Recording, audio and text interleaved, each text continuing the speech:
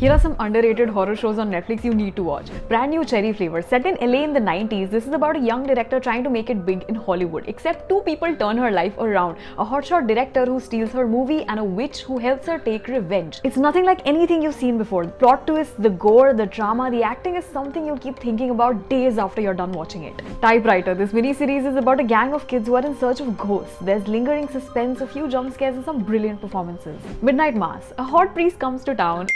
Oh no, not that one. Yes, this.